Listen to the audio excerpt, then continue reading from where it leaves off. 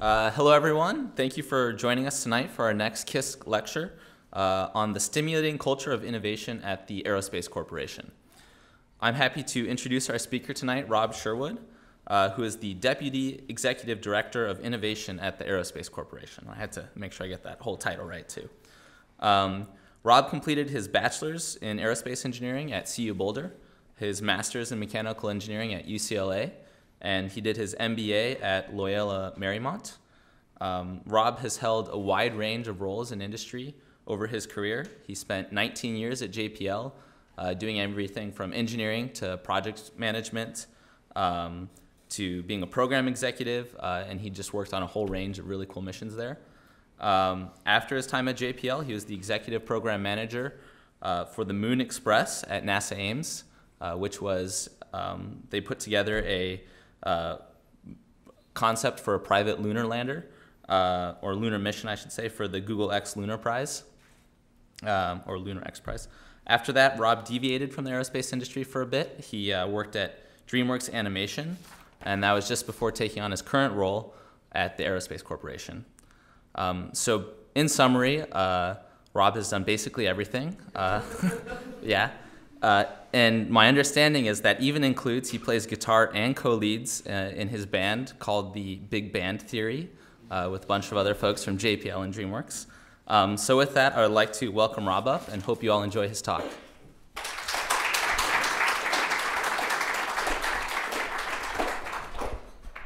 Thanks, Mike, for the kind introduction. I'm not sure about everything, but it's an honor to speak here at Caltech. I'm going to talk today, give you a little bit of background on the Aerospace Corporation, because not a lot of people know exactly what we do and what we're about. Then I'm going to talk about our innovation program, and then I'm going to give you some examples of innovation that we've created at the Aerospace Corporation. But first, I want to start with some motivation for our innovation program. The Secretary of the Air Force, Dr. Heather Wilson, spoke at the National Space Symposium last week in Colorado Springs, and I thought I'd share a few of her remarks that exemplify our need for increased innovation in the national security space domain. About 3 weeks ago, the 11th Space Warning Squadron at Buckley Air Force Base in Colorado detected and warned of a missile launch from Abdul Kalam Island off the southern coast of India. It flew for 3 minutes before making impact with an Indian satellite about 300 kilometers above the Earth. It was 3 minutes from launch to detection to impact. The Combined Space Operations Center at Vandenberg Air Force Base immediately began tracking and cataloging about 270 pieces of debris that are each bigger than 10 centimeters, which is what they can track with radar from the ground. Now, India's space program started in the early 1960s, but last month they became the 4th nation to demonstrate anti-satellite capabilities. The shift we're seeing in national security space over the past 2 years is driven by a clear-eyed assessment of the world as it is. China is deploying satellite jammers, operationally based anti-satellite weapons, and directed energy weapons. Russia is developing ground-launched missiles, directed energy weapons, and sophisticated satellites that interfere with our satellites on orbit. Why are they doing this? Because America is the best in space and our adversaries know it. To remain dominant in space, we recognize the need to change our strategies and our programs supporting these strategies, and that's where innovation comes into play. So these are exciting times in the space business. We're seeing a lot of historic changes all across the space enterprise. Space has become a common domain for the human endeavor. The cost of launch has plummeted. The size of payloads has declined. The technical advances that we've seen in the last few years have made space much more accessible and more useful to more countries than ever before. There's 66 countries now that have, it's probably more than that, this probably changes every few months, that have some kind of asset in space, either a satellite or an instrument. That's a huge change just in the last decade. And as we know, space impacts our life in many ways. Obviously, GPS for getting from point A to point B, or sending that Amazon driver to drop the package off at your house. The timing signals on the GPS satellites are used by the financial industry that really underpin all the financial transactions. Weather and environmental monitoring, agriculture, search and rescue, communications, and of course national security, everything from missile warning systems to intelligence gathering. And recently NASA's opened an ambitious new chapter in lunar and planetary exploration. They just announced within the last week or so that they're moving the landing to the moon up from 2028 down to 2024. So that's in the next 5 years. So this is also from last week. This is SpaceX, their second flight of the Falcon Heavy rocket, and they managed to land all 3 boosters from that rocket. So now they can reuse those boosters with the exception of the one that landed on the C platform, which you'll see here in the video in a second. If you look at this platform and look at how much it's moving, there's 10-foot seas, and they still managed to land this booster on that platform. Unfortunately, when they were bringing the drone back to shore, the rocket fell over. The seas were too rough to tie it down to have people out there, so they weren't able to tie it down. They're working on a robotic way to tie that down. But they also recovered the payload fairing, which is the top of the rocket. So that's most of the rocket they're able to recover and reuse. This is a very expensive $60, $70 million asset that now they can refurbish and reuse, bringing the cost of launch way down. Well, what does that do? That opens up whole new markets, whole new business ideas for how you can use space and what you can put up there if the cost of launch comes down that much. So let's talk a little bit about the Aerospace Corporation. We are the trusted technical advisor to government on complex space enterprise programs. We're also an FFRDC, which is a federally funded research and development center, and we're the only one that's dedicated to the entire space enterprise. We work closely with the DoD space, the Air Force, the National Reconnaissance Office, some other government organizations. We work with NASA and NOAA on the civil side. We also work with commercial companies. FFRDCs, if you're not familiar, they're basically sponsored. There's a government agency sponsor, which is usually the DoD or NASA or the Department of Energy. They perform work that can't be done by any other entity. And they're there to be that sort of neutral third party. They are administered independently to assure objectivity, and they work in the national interest. Now, aerospace specifically, we evaluate technologies for advancement of space systems, and we serve as the nation's corporate memory for space programs, and we try and keep America at the forefront of space development using our cutting-edge tools for analysis and our facilities and labs to deliver solutions to complex technical problems.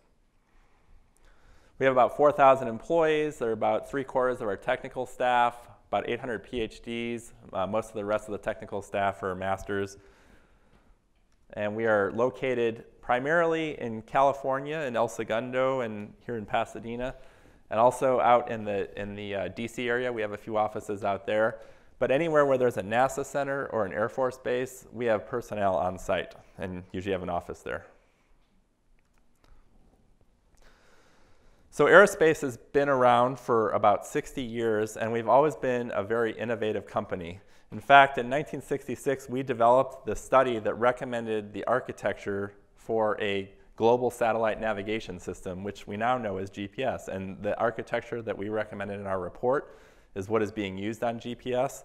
So why would a company that has been innovative for so long, why are we talking about innovation at the aerospace company? That should just go without saying. And the reason why is because the world is changing, and that change is accelerating. In the past decade, we've seen hundreds of aerospace startups that are changing the way that we use and access space. New launch companies such as SpaceX, Blue Origin, Virgin Orbit, and Rocket Lab are bringing down the cost to access space with their new rocket systems. Other startups are building CubeSats and other small satellites with constellations in the hundreds, bringing down the cost of developing satellites and changing the business models. For example, the company Planet, they've launched over 200 satellites. They can image any point on Earth at least once a day, and in many cases multiple times a day. And they were funded by VCs. They're not funded by the government like traditional aerospace. And they're changing the model. They're selling their data to commercial companies. companies that are looking at commodities. They're selling the data to Walmart, counting cars in their parking lots. It's a whole new model for space. A recent Space News article mentioned that there's over 900 new space-related startups that are planning to launch over 18,000 satellites in the next 5 years. That compares with about 2,000 satellites that are in orbit right now. Now, the same industry trends of lower cost access to space, lower cost using commercial technology, those are also available to our adversaries, including smaller countries like Iran and North Korea. So that since they have access to those same inexpensive technologies, they can also innovate very quickly to create systems that can threaten our space systems and also to reduce our asymmetrical advantage in space. So we're trying to innovate at the same speed that our adversaries are innovating at. So that's why we're focused on innovation.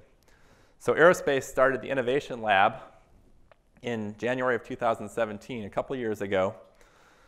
And this is a corporate strategic initiative directly from our new CEO who came from Virgin Galactic. And this is to renew our employees' focus on innovation. The charter for iLab is to foster an innovation ecosystem, energize our innovation culture, and accelerate the transfer of new technologies to our US government customers. In a sense, we're trying to bring the spirit of a startup to a very well-established aerospace organization. And we're also trying to get all the employees at Aerospace involved in innovation. So the iLab initiative has 3 components to its strategy. The first is energize our culture. And this is about our people. All those innovative ideas come from our staff. And we're trying to make it easy for them to take those ideas, we have set up a bunch of programs for them to work through those ideas, to brainstorm, and to get those ideas funded to help solve problems for our customers. The second part is foster our ecosystem. And that's really about how do we deploy our resources. There's 3 components to that. The first is the hubs. These are communities of interest around 10 different technical areas that we've deemed strategically important at Aerospace. And each of these hubs, the idea behind the hubs is they look internally, what are we doing in that technical area? What's happening on the outside? What's happening in commercial industry? What's happening at the other government labs? And where do we want to go? Where do we want to be several years down the line? How can we meet our customer hard problems in the future? So they look for gaps in where we are now and where we want to be, and they help us develop an investment strategy. So that rolls into our internal research and development funding, or TechVest. And then the last component is ventures. These are the really high-risk ideas that may have a really high payoff. They may change the way that we do a particular part of our space enterprise. So those are things that might not normally get funded in the traditional internal research and development programs. And then the last piece is, how do we go from ideas to a solution in the customer's hands? So that's our innovation life cycle. Taking ideas, turning into concepts, doing some discovery, prototyping, user testing, and then handing it over to the customer.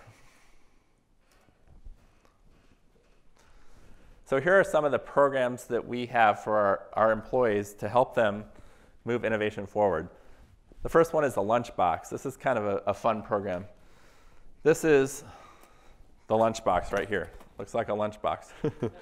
So these are these are kits that the employees can check out. This is our first iteration of it. It has an Arduino circuit board. There's a bunch of sensors, connectors, a power system. It's a very easy way to get involved in electronics. If you're not an electronics engineer, you can check one of these out. It's really easy to build something that can control something else. And now you'll have some exposure to electronics.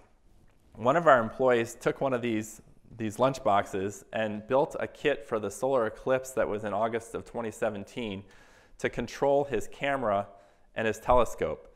So he was able to sit back and watch that full 2 minutes of solar eclipse without having to play around with his camera. And he came up with this picture right here, or this sequence of pictures, using this kit controlling his camera, which is pretty incredible. Our second iteration of the lunchbox is going to have 3 small programmable robots. So for folks that wanted to get into a little bit more autonomy and understanding how to program robotic vehicles, it's a good way for them to get introduced to that. Sabbatical, that's a very popular program. This is if you have an idea and you want to really spend some time and dive deep into that idea, but you have your full-time job, so it's kind of hard to do that. You can take a week off from your job. Either you or a small group of employees, maybe 3 to 5 employees, can come over to our innovation space for an entire week and really just dive deep on some problem and try and figure out a solution to that. Prototyping. We have a makerspace that we just opened last week. We call it Sandbox. If you have an idea and you want to build a physical prototype, now you can come to our makerspace, use some of our 3D printers or other equipment to create a physical model. Now, hack sessions, these are more guided. The iLab staff are more involved in this. So the idea behind a hack session is really just a brainstorming session, but you start with a very specific question. An example hack session that we had a few months ago is, what's another way to do missile warning? Right now we use satellites with IR sensors that are orbiting the Earth, but the Air Force is very worried because there's 6 of those SBIRS satellites, and we now know there's 4 countries. We don't have to worry about one of those because it's us. There's 3 other countries that can destroy a satellite, 6 missiles, and you now no longer have a missile warning capability. The last 6 detections are going to be the detections before you no longer can detect anything. So they want a more resilient way to detect missiles. So that was the hack session. What are other ways we can detect missiles? So we had a hack session on that, came up with a whole bunch of ideas on that. And then out of a hack session, you pick some of those ideas, some of the ones that look most promising, try and pick at least one crazy one, and then you form a scrimmage. So a scrimmage is separate teams that are diving deep on that solution to try and flesh it out a little bit more to see if it's something that's really going to work or not. So in this case, in this particular hack session, we had 4 different teams that looked at 4 different solutions. They went off, they studied that for a couple of months, and then they came back and they presented their solutions to each other, and then we pull the best pieces of each of those solutions, and then we can form a project, and we can fund that with our internal research and development funds or our venture funds. And then the last part is challenges. We have internal competitions, but we also participate in external competitions. For example, the Army had a signal challenge competition about 6 months ago. It was a blind signal competition. So they were broadcasting some signal. You didn't know what the frequency was. You didn't know what information is in there.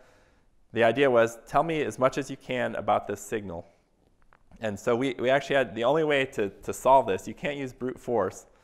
We used a software-defined radio, a broadband scan to figure out where the signal is, and then figure out what the information is in it. We had to use AI in order to do this using a deep learning algorithm. And we actually won this. There was 80 teams, other universities, other FFRDCs, some commercial companies, and we won the challenge for that, which is the first time we've done one of these external challenges. We're an FFRDC. It was a $100,000 prize. Nobody knew what to do, if we could accept that. It took our legal people a little while, but they finally figured that one out. So another area we're focused on is partnering with all of these innovative startups. We can't invent everything internally, so it's really good to go out and talk to these and partner with these companies because they're doing a lot of innovation on the outside. So we reach out to the startups through many different channels. One is we partner with Starburst. They're an aerospace accelerator that's based down in El Segundo as well. And the idea behind Starburst is they partner with a lot of different startup companies that are aerospace related or adjacent technologies that could be used in the aerospace industry. And they hold events where they have a pitch event. 10 startups come in, they pitch their idea, and in the audience there's usually commercial companies, all the prime aerospace contractors. Aerospace is usually there. Usually there's JPL there, other FFRDCs, universities, to hear about what ideas are out there and what kind of solutions do you see. And they actually vote on the different companies and they score them at the events. We've hosted several of these events at Aerospace and had our government customers in the audience, getting them exposed to some of the new innovation that they then can say, hey, this is something that I think we see a solution here. You should partner with these folks. JPL has also hosted several of these events, but that's been really successful. We're actually holding an event next month that's focused on the intersection of AI and robotics with Starburst at Aerospace. We also formed the Space Ventures Coalition. This is with JPL, DARPA, RAND, Army Research Lab, and several local universities. And the idea here is to pool our resources in identifying and accelerating startups to help solve our related problems. So each of the institutions recognize that we should be working with these startups. They're doing a lot of innovation. And we were doing it, JPL was doing it, all these other organizations. They're all doing their research, trying to figure out what startups are out there, who can help us. We figured it would be better if we all came together and pooled our resources. So now we're working towards a common need. And I think we can do a lot more if we're working together. I mentioned we have a makerspace. This just opened last week, so this is just a few pictures of our makerspace. We got some 3D printers, a soldering station, some other tools and equipment to build things up. We actually have more equipment than we can fit in here, so we're trying to find more space for this. This is in our innovation center. Benchmarking. I led a benchmarking study last year where I met with the CTOs, or the innovation staff at other FFRDCs, other university-affiliated research centers, and some commercial companies to talk to them about how do they do innovation, how do they fund their R&D, what are some of the best practices that we can learn from those organizations to bring back and use at the Aerospace Corporation. There's several of these items that we've implemented using collaboration spaces, doing hackathons. We've had hackathons. We just built our makerspace. There's a lot that we learned from them. So now I'm going to talk about some of the examples of innovation that have come from our innovation programs. So aerospace, for many, many years, has built small satellites. Probably most of you are familiar with CubeSats. They're satellites that it's basically a 4-inch cube or multiples of 4-inch cubes. Each one of those is called a unit. This is a 1/2 unit satellite. This is our AeroCube 6. This is actually one that's flown. We've built and flown over 30 satellites. We build satellites for JPL, and there's actually one launching today, ironically, same day I'm giving the talk. And hold on, I gotta pop up here. So there's 6 AeroCubes that are slated for launch this year, and we're currently operating 19 satellites. Here is a video taken from one of our AeroCube satellites. This was the August 2017 solar eclipse. That's the shadow as it's passing over the Earth, taken from our CubeSat.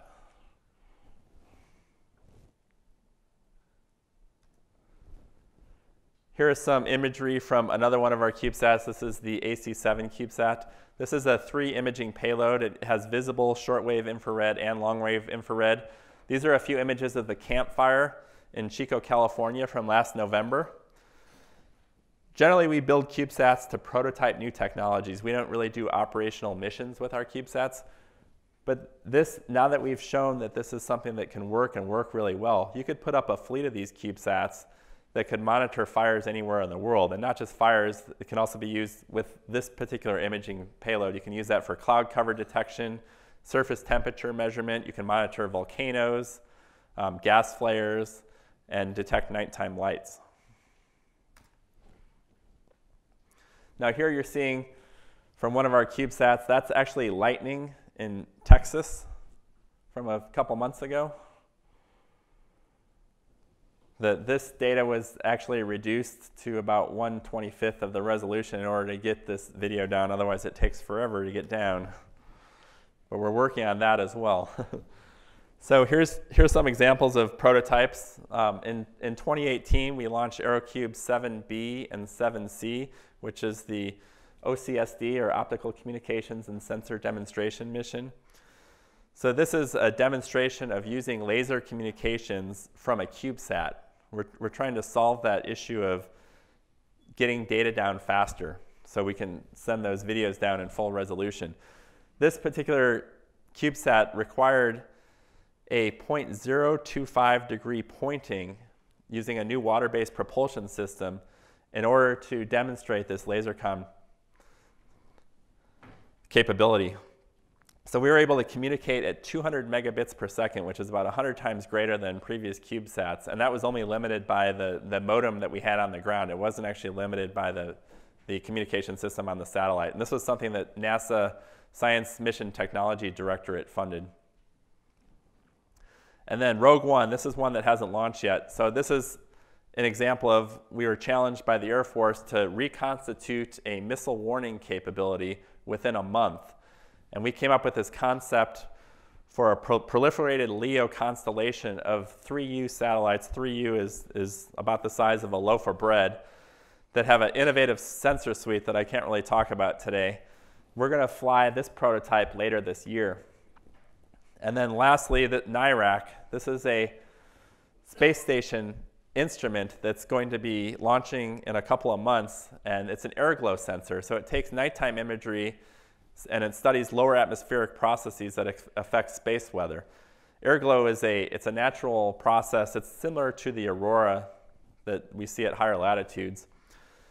NIRAC studies the infrared portion of the airglow spectrum, and it has a camera that's able to capture images of the ground and clouds at night when there's no other light. It actually uses the airglow as a light source.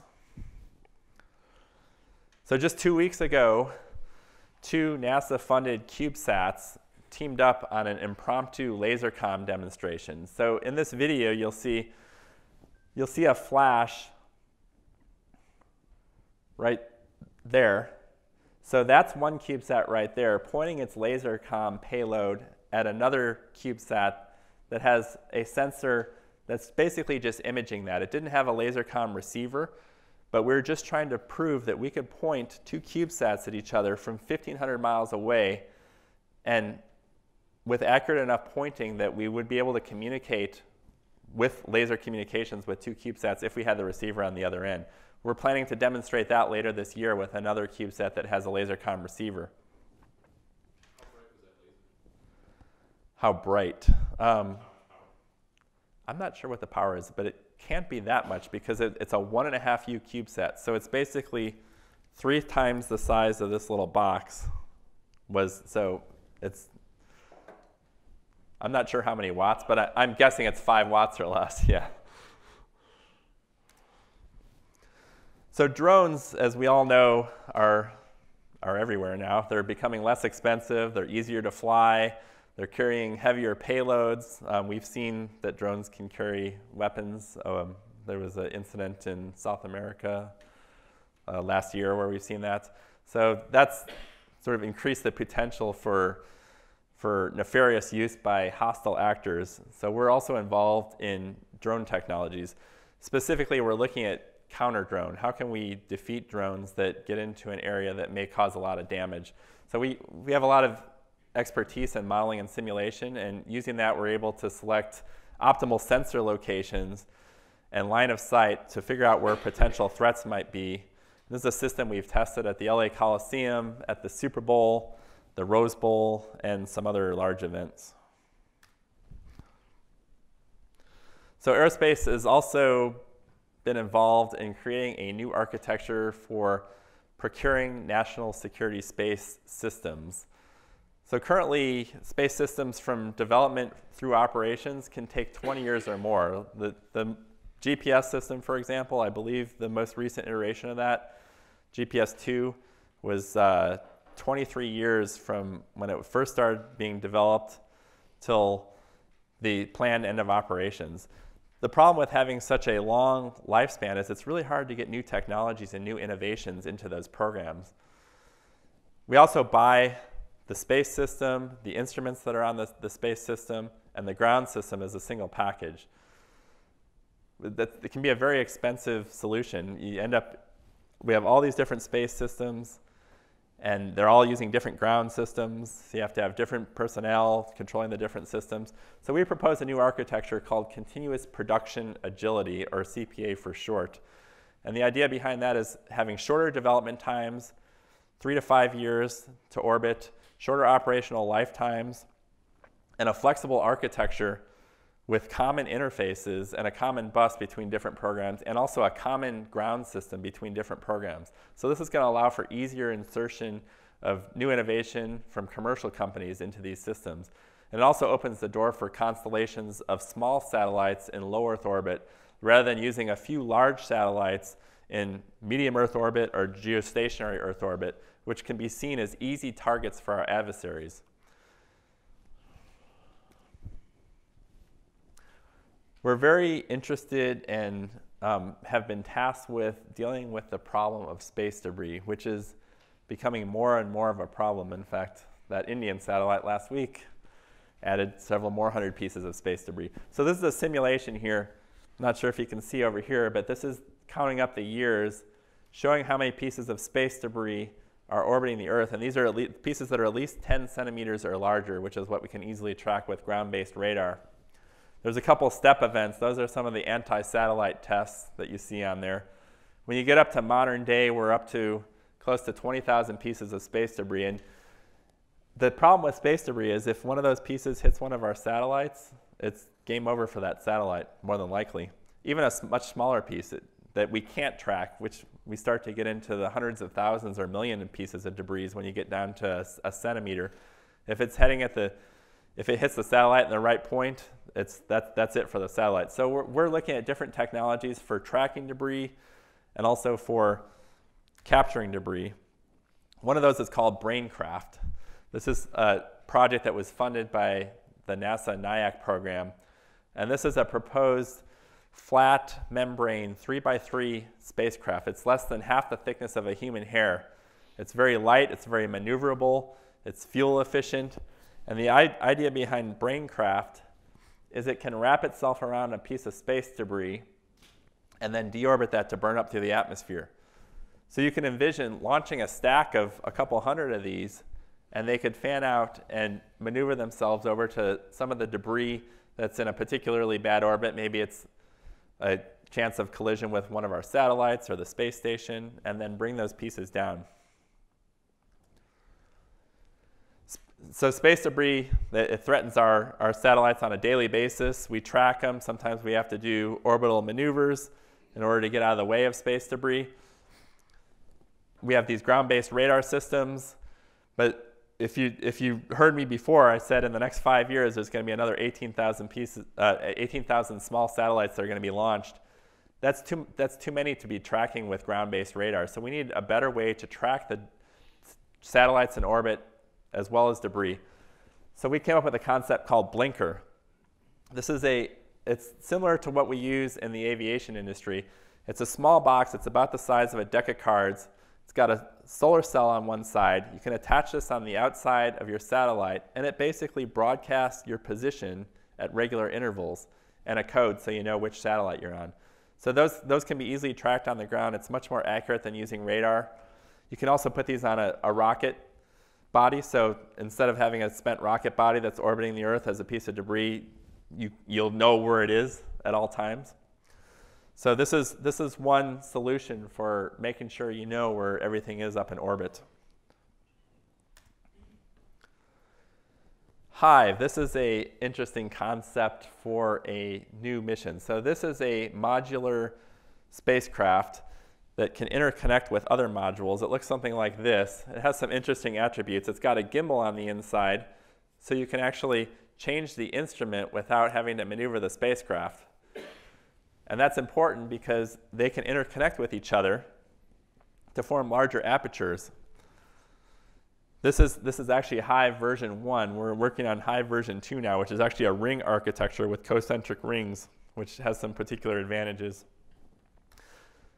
One of the nice things about Hive is if it gets hit by a piece of orbital debris, you can actually just eject the modules that were damaged and then reform your collective and continue your mission, although you just created more orbital debris.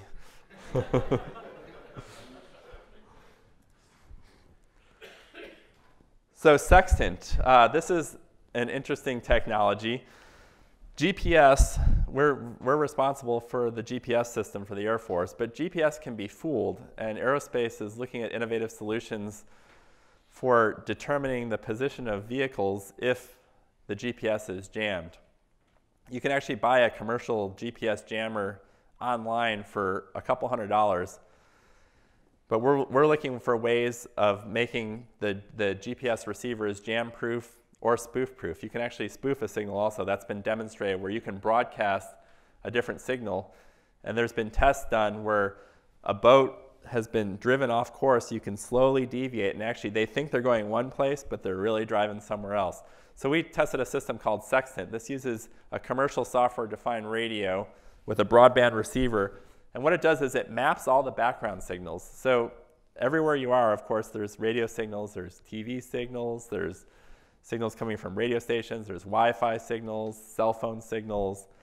What we did is we came up with this receiver, and we drove all the way around El Segundo, up and down the streets in a grid, and we mapped all the signals throughout El Segundo.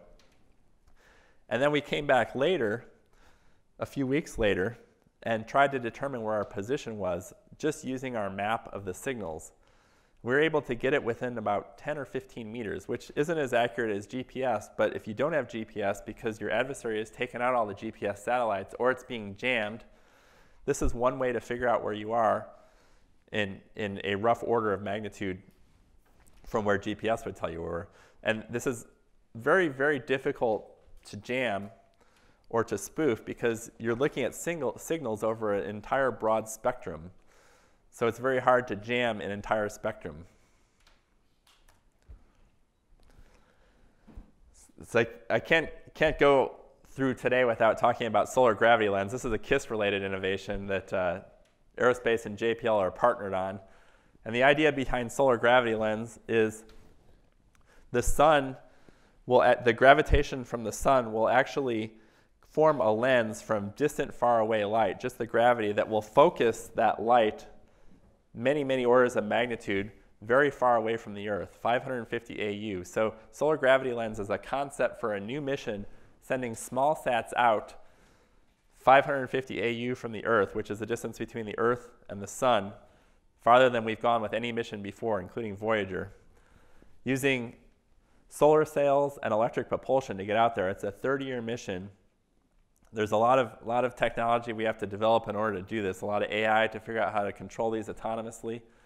But if we can do that, we could actually image planets around other stars at megapixel resolution, which would just be an incredible feat for science.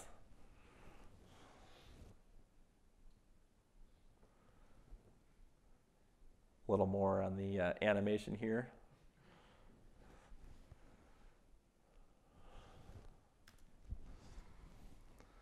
Another concept is called Mars Drop. Now this is based on our reentry breakup recorder that we developed. It's a small satellite for accessing hostile terrain on Mars. The missions that we currently have at Mars are typically, the landed missions are typically rovers that either land with a sky crane or airbags, or we have soft landers that use rockets and some combination of parachutes. The problem with all those missions though are they have to land in a flat area on Mars, and the geologists don't really care about the flat areas. They want to be up on the mountains. They want to be where the rocks are. So this is a mission that could, for 2 orders of magnitude less cost, actually access the hostile terrain using an aeroshell. It's a harder landing. It uses parachutes, and while it's coming through, it actually deploys a parawing that can take aerial imagery over the area. So we're working with JPL to try and get this to piggyback on one of their missions that's either going to Mars or using Mars as a flyby to get out to another planet. Now, not all the innovation that we do are widgets and things you can touch. We also have some process innovation as well. LaunchU is one of our innovations, and this is something that's been picked up by every launch vehicle provider. It's a standard for small sats. So we have standards for these CubeSats.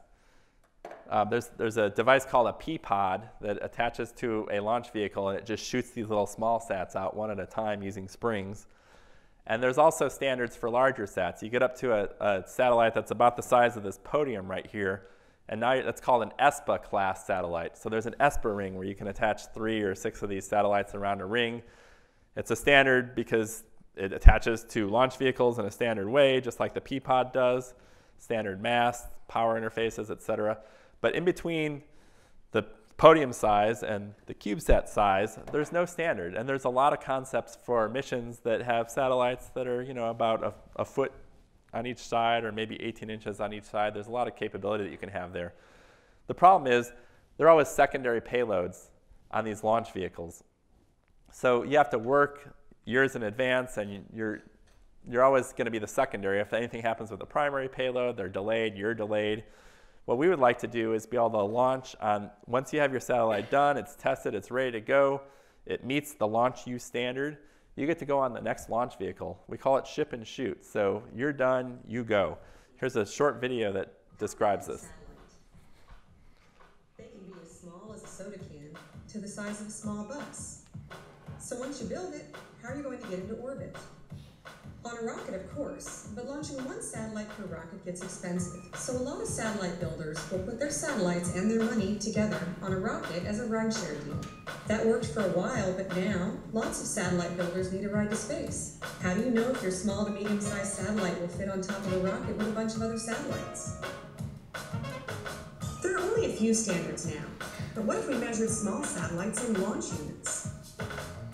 A launch unit is a standard small sat size that we can put into a whole host of different launch vehicles.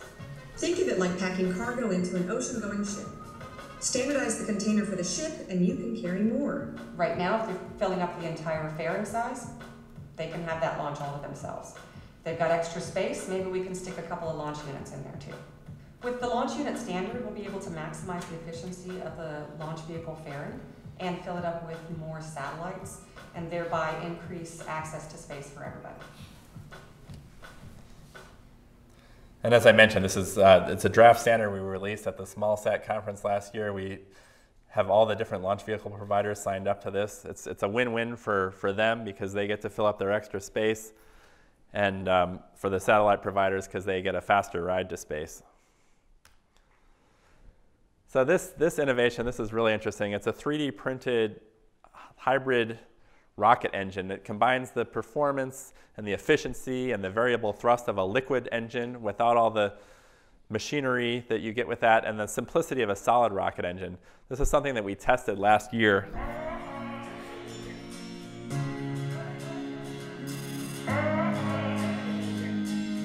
What we're doing today is making the first flight of a new, simple liquid rocket motor. Hopefully one that would be similar in performance to what we normally think of as a liquid rocket motor with turbo pumps and all of that kind of thing. It offers the promise of some of the best aspects of both a liquid and a solid motor together in one. We are leading the way in printed rocket propellant. This is an area that was created at Aerospace. It's always a heart and throat kind of moment. Go! You hope it goes well. You sort of talk yourself into that if it doesn't go well, oh well, we can try again.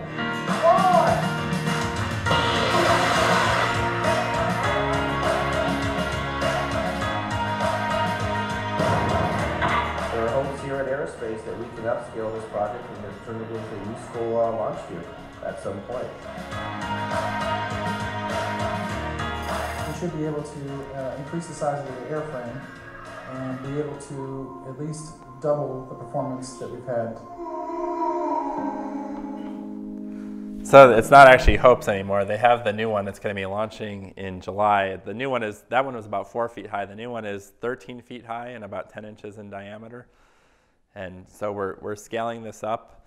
It's really interesting use of 3D printing and the different shapes you can do to be able to print the fuel for the engine. And that particular video that you saw of it going up, they basically just duct taped a GoPro on the outside of the rocket. But the new one's going to be a little bit more integrated into the rocket.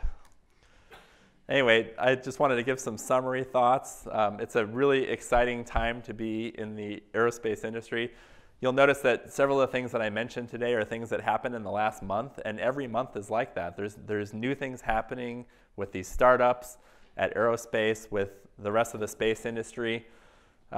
We're trying to instill a culture of innovation at Aerospace, trying to up our game in innovation It's not something that happens overnight, but we're 2 years into it and got a lot more work to do there. And I just want to thank everybody for coming.